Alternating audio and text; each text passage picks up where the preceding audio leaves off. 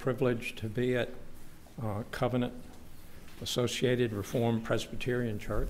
Thank you for letting us come, and thank you, Eric, for giving me the privilege to fill the pulpit. So many good friends that Gwen and I have had here and continue to have, and so wonderful to see your loving, glowing faces. Thank you for letting us be with you, and thank you for letting us be your friends. Please turn with me in your Bible to the 2nd chapter of the Gospel of John, John chapter 2.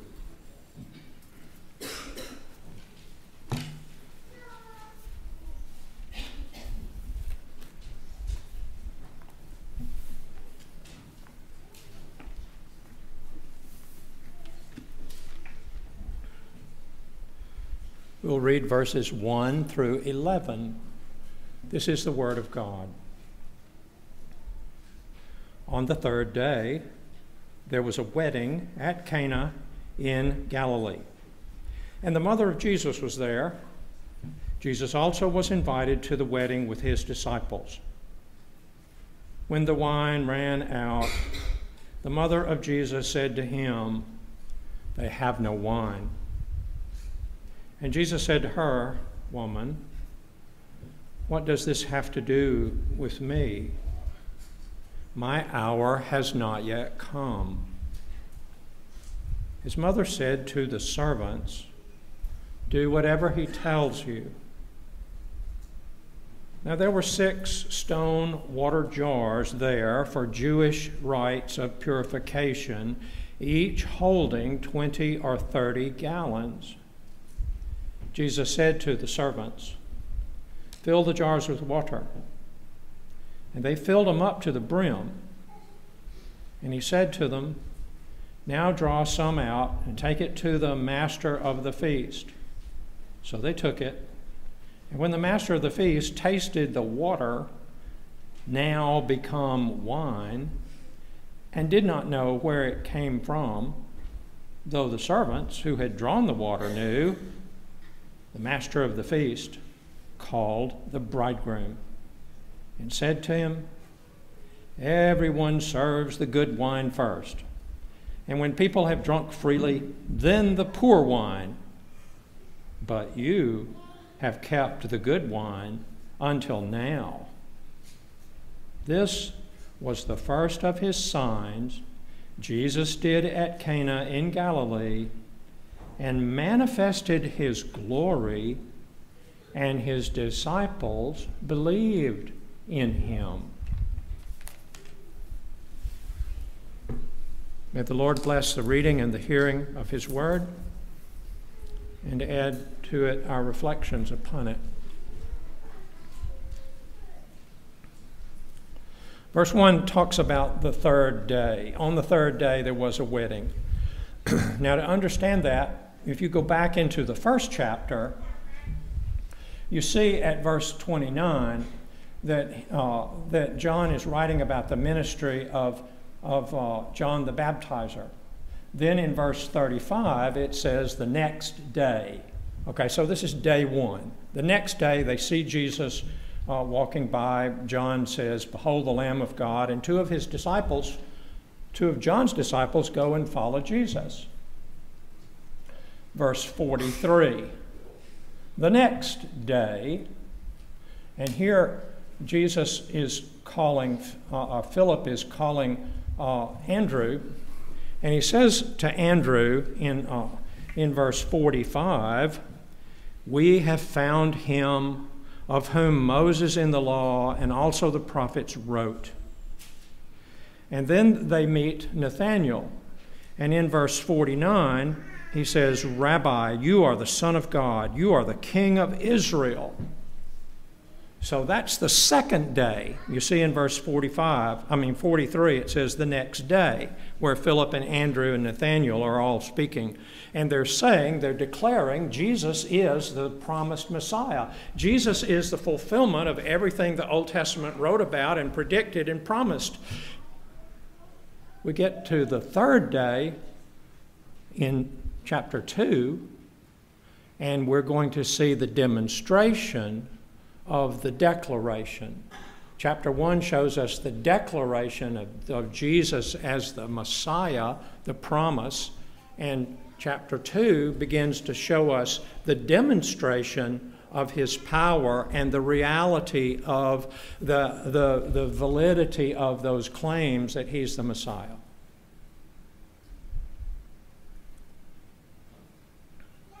We went to Oklahoma City and we did a wedding a couple of weeks ago. So before I did that, I started reading some passages on marriage. And initially I thought, okay, maybe this will give me some help in speaking to the wedding party. But you know, this passage doesn't really talk about marriage. It doesn't really talk about weddings. It's a fascinating vignette. It's quite a little drama. Because almost nobody knows what happened. You know, in the world, there's three kinds of people. There's people who watch things happen carefully. They watch things happening. And then secondly, there are people that make things happen. And thirdly, there are people who look around and say, what happened?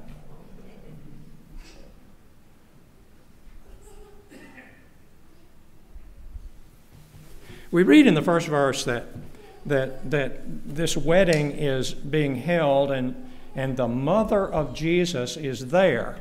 Now, I'm going to suggest that she's probably in support of the wedding party. She's probably there. There are people in the congregation that are you can call on them to get a job done, to organize, and to make sure all the food is there and the publication is done. They're the people that make things happen.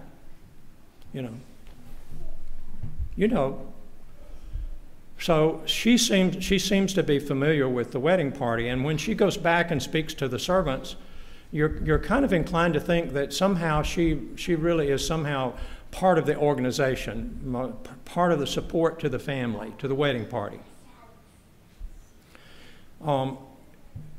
Then in the second verse, we see that Jesus has been invited with his disciples. So he seems to know this wedding party also.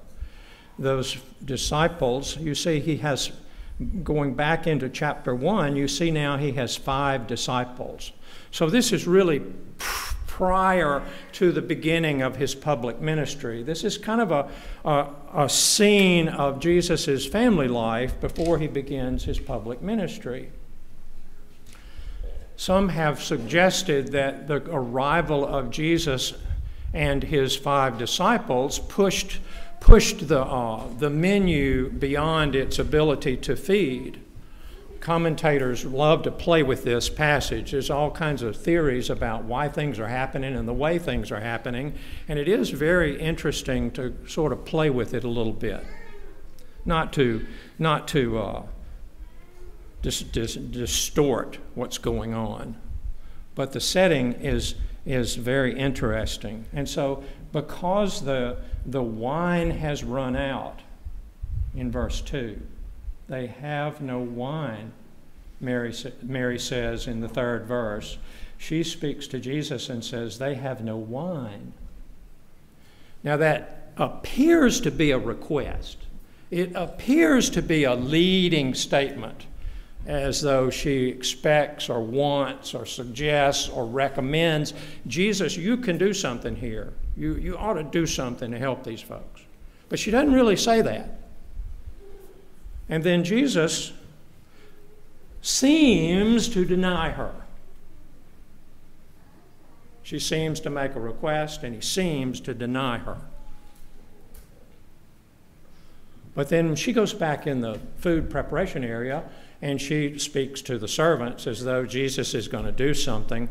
So that kind of tells you that Mary really has a confidence, a persistent, unshaken sense that he will help.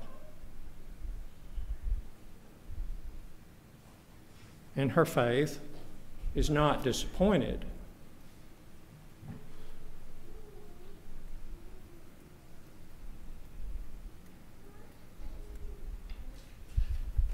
I think there's a principle that we can apply to our own prayers here.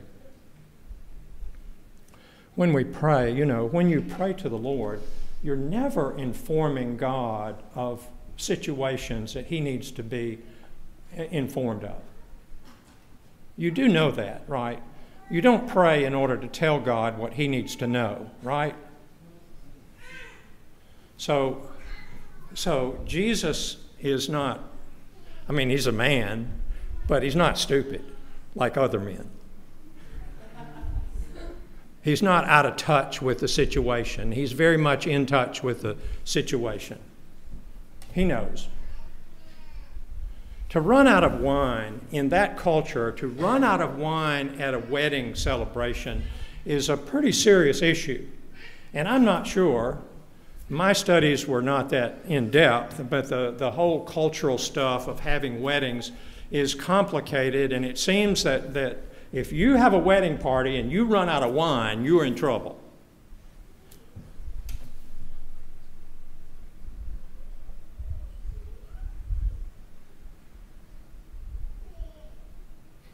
So something needs to be done. Some commentators suggest that Mary is telling Jesus, you caused this problem with all your added guests. Why don't you guys just leave, and all the other guests will get the idea and they'll leave too. I don't like that idea. I don't think that's what's happening. I think Mary really wants Jesus to do something. Does she want him to do something because in all of these years growing up at home with her and her husband and her other children, has Jesus manifested supernatural powers in those childhood years? No, he doesn't, because the 11th verse tells us this is the first of his signs. This is the first time Jesus has manifested supernatural power at work, at his command. Mary didn't need supernatural manifestations at home. Mary received the words of the angel Gabriel when he was to be born. And Mary has indeed conceived, carried, and given birth to a child that had no human father. Mary's got enough background to understand who Jesus is.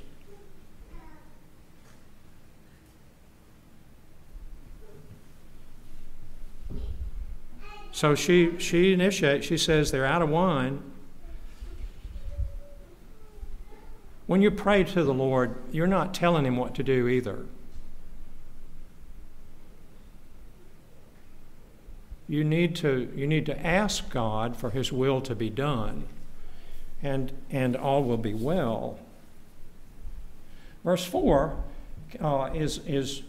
is interesting because you're almost tempted to think that Jesus is rebuking Mary. He calls her woman, not mother. He says, woman, what does this have to do with me? My hour is not yet come. But I'm just going to say, this is not disrespect. He's not speaking in disrespect. He's not being harsh. He's not being severe. He's not being unkind. He really is being tender. But what is happening for Mary is Mary's going to have to learn the difference from calling Jesus her son and calling him her Lord. So Jesus is helping her. He's bringing her along to understand that there's a change going on here. There's a real transformation going on here because he's no longer a private person. He's no longer just her personal son, but he belongs to the greater purposes of the kingdom of God and to the people of God. When Jesus is hanging on the cross, Jesus very tenderly takes care of his mom. So this is not detracting from that. This is not a departure from that. He really is working in her heart. But he says, what does this have to do with me? Or And that's a very curious statement. It occurs in at least 4 different places in the Old Testament, and it occurs where people are trying to get, they're appealing to a leader, or they're appealing to a superior official, and they're asking them to do things, and the official objects. Why? Why are you giving me direction? Why are you tasking me? Why are you calling upon me to do this? What does that have to do with me?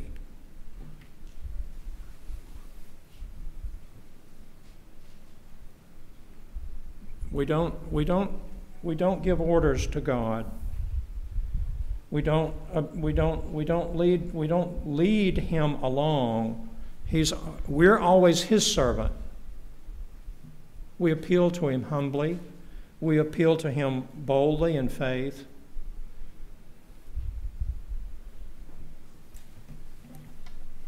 But he knows what needs to be done, and his purposes are not always evident to us. When Jesus says, "My hour is not yet come," he's demonstrating that he understands the long haul of his life and his sufferings and his death. And for him to manifest his power has to be part of that. It has to be serving that. It's not going to be a quick accomplishment of all God's will by one miraculous, incredible activity. And see, we have something inside of us that wants a quick fix. We want God to work. We want God to do things. We want God to stop what we're hurting and fearing. We want God to just solve it. Why doesn't the sky open and great things happen and we get over this? But Jesus understands there's a great deal of suffering yet to come, and we're going to build the kingdom, and we're going to accomplish the will of God, but it's not going to be in one fell swoop. It's going to be a long slog. My hour has not come. I'm not going to be able to do this quickly and easily.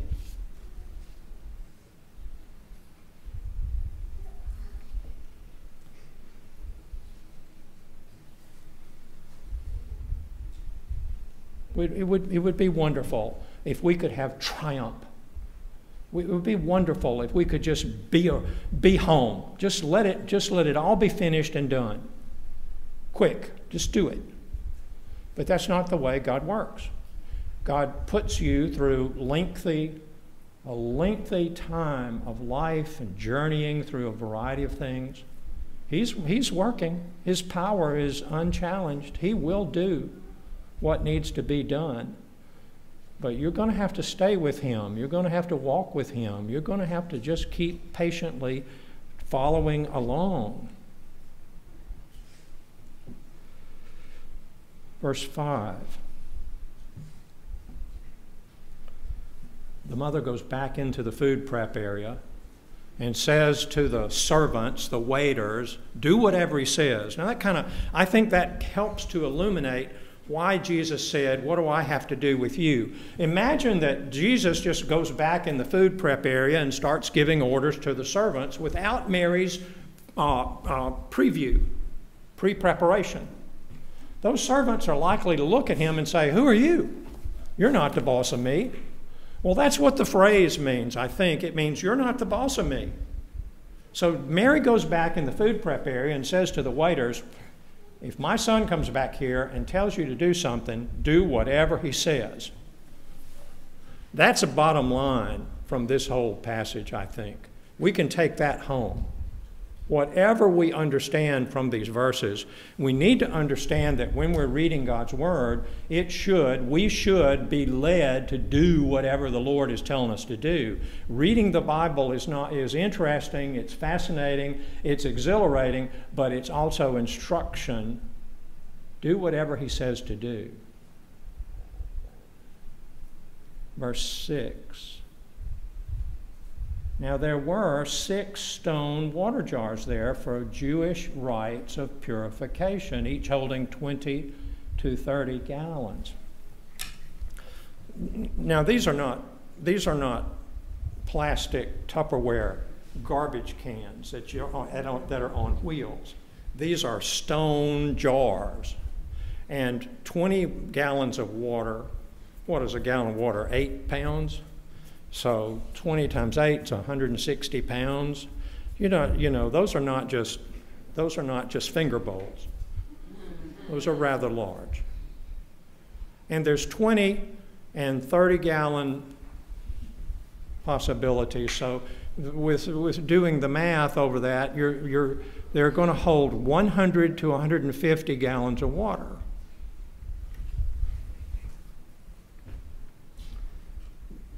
This is obviously a venue. It's obviously a public town, a hall where people can hold special events like this. And when you have events, ritually in the Jewish culture, you're to wash your hands and sometimes wash feet. So there's water there for those purification rites. And then after the wedding or the special event is over, then the people would also wash again. So it must be a hall that holds a lot of people. Now this wedding party doesn't have to be a huge, enormous group of people. We're not told how many people are in attendance. It doesn't matter.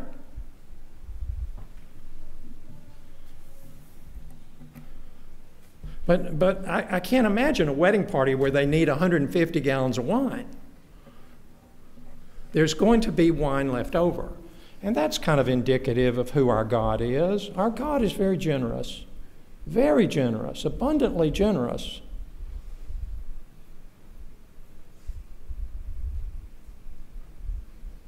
It could be that there will be wine left over, and it's going to be good wine, and it's going to be the leftovers with the bride and groom could sell that and have a wedding gift that will help them get a start, perhaps. I love playing with this passage. None of this is really at the root of not really at the center, but it's interesting to think about the situation. Verse 7. Jesus said to the servants, "Fill the jars with water." And they filled them up to the brim. Now, if the jars are out in the main hallway, that's going to create a lot of commotion. You know, they don't have hoses and pumps that are just going to just bring the water for those jars. They're going to have a bucket brigade, or they're going to have some exertion of going to get water and bringing it in and dumping it into those stone jars. That's going to be a lot of movement. There's going to be a lot of commotion. I think that, in my imagination, that happens back in the food prep area, not out in the main hall. Because the guests don't know where the wine came from. So they fill up the jars. And then Jesus says in verse 8, "Now draw some out and take it to the master of the feast," the master of ceremonies. I don't know if that means go back to the supply, go back to the well that you drew this water out of, or go to one of the stone jars and draw it out. We don't know that. I kind of like the idea of the servant going back with a pitcher to the place where they pumped the water out or drew the water out, the water that wasn't even in the stone jars, and goes to the master of ceremonies. I can imagine this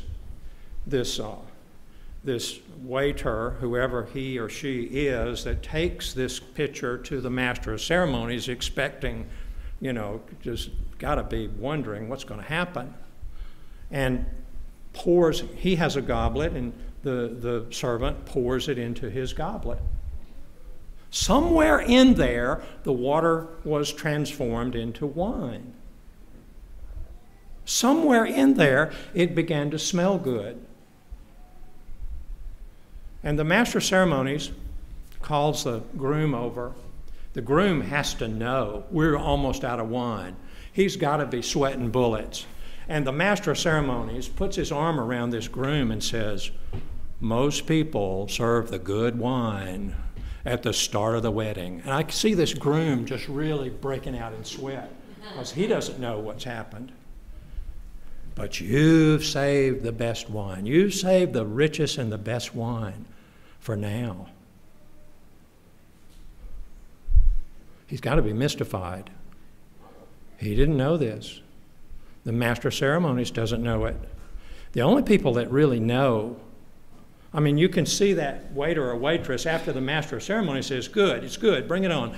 Runs back in the food prep area and says, okay, who slipped the wine in with the water? What happened here? So that's going to really create a curiosity among those people. Those people don't know. The majority of those people at that wedding have no idea that this miracle has occurred. You can't read the passage and say, okay, here's how you do it. God never gives you a formula for doing supernatural things. There is no procedure. There is no process here that you can learn from. It's a work of Jesus Christ, a supernatural work of Jesus himself. It's a miracle.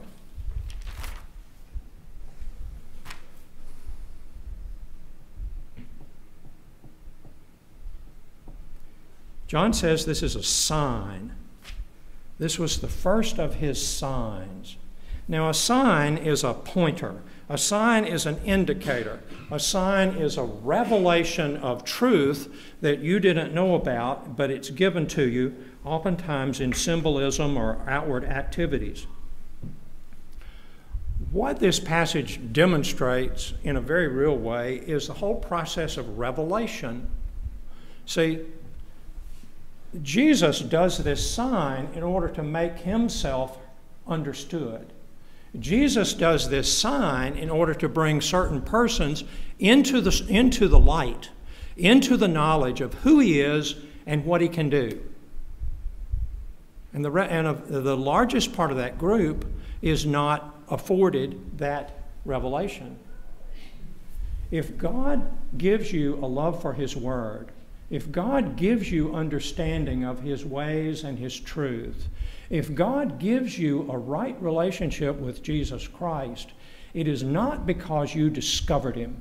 It's not because you were so good God took the initiative and came to you to do some kind of favor for you. God took the initiative and came to you before you ever knew him.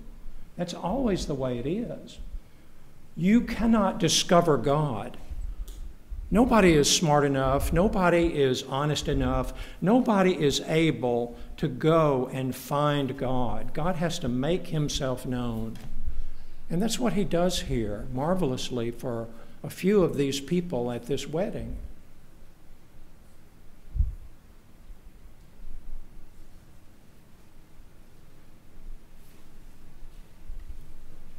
It impresses me that there's no ta-da. Jesus isn't a showman. Jesus isn't a publicity promotional expert. There's a humility about this. You know, the Bible always, I never cease to be amazed how God wrote his word, his Bible, with so much understatement. God doesn't just put ruffles and flourishes in order to call attention to frivolous whatever. God isn't prideful in boasting and arrogant. But if anybody ever had a right to boast, it would be the Lord. But he speaks humbly in understatements so that you can look at this and you can say, this is huge. This is big. This is divine.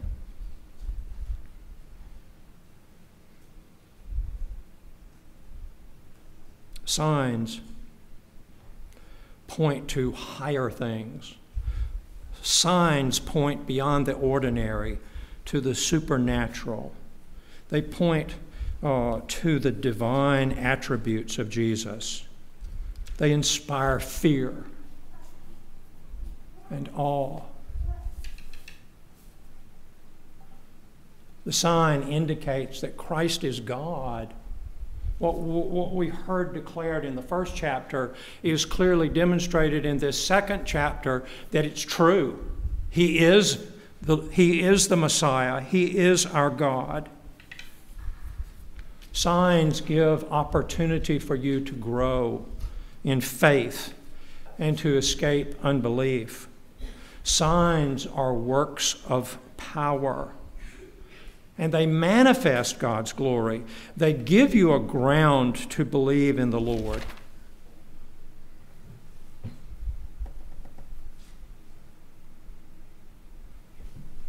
You don't need miracles. You don't need, you know, God, we throw that word miracle around in day-to-day conversation. Miracle, it's a miracle. And when we say that in ordinary conversation, nobody then follows that remark by saying, here is God. This was an act of God. See, a miracle, a biblical miracle, always draws you to God. If He's revealing Himself through that miracle, it always draws you to say, the Lord did that, and bless His holy name. He is wondrous. He is wondrous. A miracle exalts God and exalts the Savior. It isn't just an anomaly. It isn't just an oddity. It isn't just random stuff in a secular world where there is no God. It is God coming into the world doing great deeds. I'm telling you, you don't need miracles. You need a concentration on the miracles that are described and preserved in the Word of God. If you would meditate on those miracles, you'd know God. You'd know wonder. You'd know how to worship Him. You'd know how to appreciate Him better. You'd know how better to trust in Him. You need to focus on the miracles that are described in the Scriptures. Let those be your miracles. Let me offer a few concluding observations real quickly. Number one, nobody in these verses has a name. They're all described by their activities or their functions or their role in the little drama. Nobody has a name. All it says is the mother of Jesus, the chief waiter, the servants. The only person, the single person that has a name in these verses is our Lord Jesus. So John is calling attention to what is critically important, and that is the Lord Jesus, who He is, and what is His great power. Every chapter of John will bring you something that you need to know about Jesus. So you need to know that Jesus is endless in power and He's generous. That's a second observation I'd like to make. I think Jesus is having fun here. I think He likes people. I think He likes to do good things for people. I think He liked this little bride and groom. I think they must have been poor. Jesus had a lot of interest in poor folks. And he just pours out this incredibly lavish amount of wine, really, really good wine for this couple. Because only He could do that. But He did it because He really cared. He didn't do that because His mama was pestering Him. He did it because He loved them. And that same Savior watches over us, cares about us, knows what we're going through. And He's generous, very, very generous. We talk about God being benevolent. Every good and perfect gift comes down from heaven.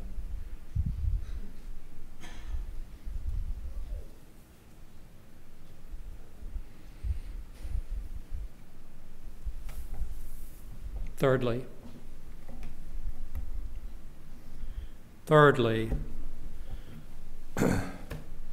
I think we have a problem believing in Jesus. And the reason that we have that problem is because we don't think the wine has run out. We are prosperous. We have a modern world with lots of insurances and assurances. It's easy to believe that we are well protected and well taken care of. It's real easy to think, I'm safe and secure. Lord, don't take me where the winds and the waves are raging. I don't want to go where the wine has run out. I don't want to be in serious, significant need. I really, be my God, but don't be too strong in working on the details of my life. When the wine runs out, we're in trouble.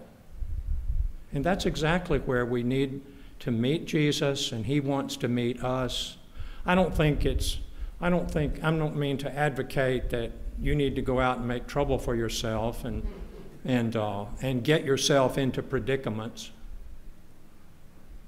But I'm saying that we believe the Lord, we trust in the Lord when we need him, and that you don't need to hit the panic button. You need to believe that God's ways will not be interrupted, and his purposes and his plans for you and your family and your church will not be aborted or thwarted. God's ways cannot be thwarted, the psalmist says. So when it's bad, it can be time to really see the Lord work. You trust in him. You believe in him because he did this sign. Our Father in heaven, we adore you and we thank you for the Lord Jesus. We really need to ponder and learn and enjoy and adore you more. Work in our hearts and work in our reading of the Scriptures that we may grow in your grace and adore you and trust you and follow you more enthusiastically. Lord, you're doing so many different things in our lives. And we know, Lord, at times that we really feel vulnerable.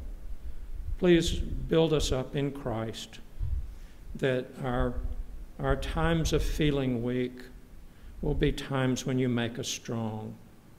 Bless your holy name. It's in you we pray, and for your sake we pray. Amen.